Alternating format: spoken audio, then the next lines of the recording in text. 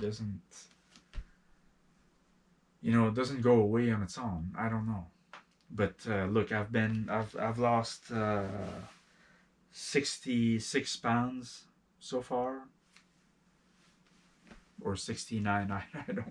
I don't know, but it's in the between like 66, 69. I don't have any loose skin. I've still got some fat here, but it's going away until I get my 6-pack, my 8-pack. But I don't have any loose skin anywhere on my body because of autophagy. So you might want to think about water fasting instead of exercise. And I'm not saying exercise is bad, but if you want to lose all that excess weight, especially if you're overweight, if you're like 340, 400 pounds, you might want to give water fasting a try before you go into exercise. And you can go into exercise and build muscle after you have lost your fat. You know, so that's just an idea. So I'm doing well. I'm going on the last leg of my fast. Again, I'm at like, it's my 86th day right now. Actually, it's my 87th day. Probably gonna go well into 100 days. I'm going to 160 pounds. And then I'm gonna transition back into healthy eating. My plans this year, I want to go. I promised my son this summer that we would go to Eastern Europe. We want to go to Ukraine, Moldova, and Romania. Gonna be looking for a plane ticket a couple of months before July. I don't know, we might take a plane ticket to Ukraine or to Romania, depending on what the prices are. I really hope these governments are gonna stop with their stupid restrictions and all this COVID-19 bullshit.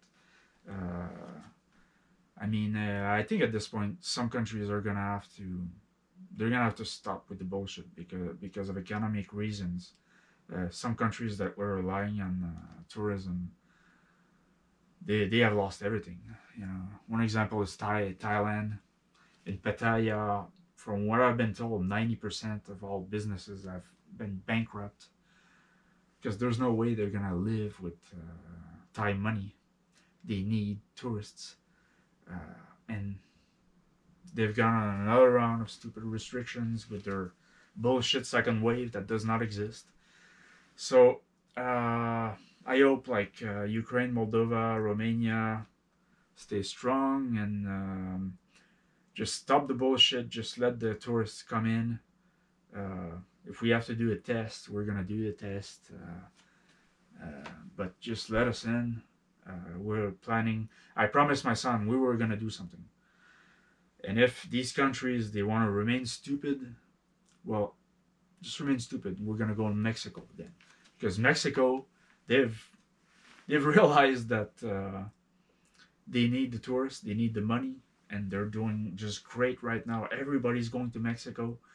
Mexico is becoming a first world country with the money of tourism, while countries like us and Canada were falling into the third world with their stupid rules, the stupid leaders. It's incredible. And when you look at the restrictions of some of these countries, they're restricting us Canadians because of the so-called second wave that does not exist, and they're restricting us, treating us like lepers right now, and they're letting Chinese people go into their country, the ones that have created the virus, the ones that have fooled the entire world with the fucking virus, stupid virus that does not kill anybody. It doesn't make sense at all. So all of you countries out there, just stop being stupid, you know. Take our money, take us as tourists, and stop all this bullshit, you know, because your people are suffering because they don't have any income, all right? So many people have businesses and employ people, and they need tourists, you know, the restaurants, the hotels, they need tourists. So just stop being fucking stupid. Let people come into your country, you know. We all need to work and make money, all right? Uh, so hopefully we can do that this summer. I promise my son we're gonna do something.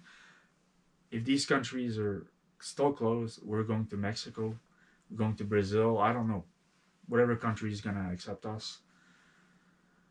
And of course, I want to go back to the Philippines, but look, now they've announced uh, that they're banning pretty much every country in the world because of the so-called second wave, the UK variant of the bullshit virus again. So hopefully, I want to go back, you know, but we're just gonna have to deal with it. So wherever you are in the world, just keep working on yourself. Keep working on saving money. Keep working on making money. Work on your health. Uh, do the best of what you have right now. Sooner or later, these dictatorships are gonna have to give in and stop with that bullshit, that bullshit mentality of locking people, of locking themselves and creating their own financial disaster. Um, so that's pretty much what I wanted to say. I'll go back to my exercise routine because I've started doing a at least 1 hour of exercise every day now until I reach my 160 goal. Um, and I'll see you in a next video tomorrow. GoPro, arrêtez vidéo.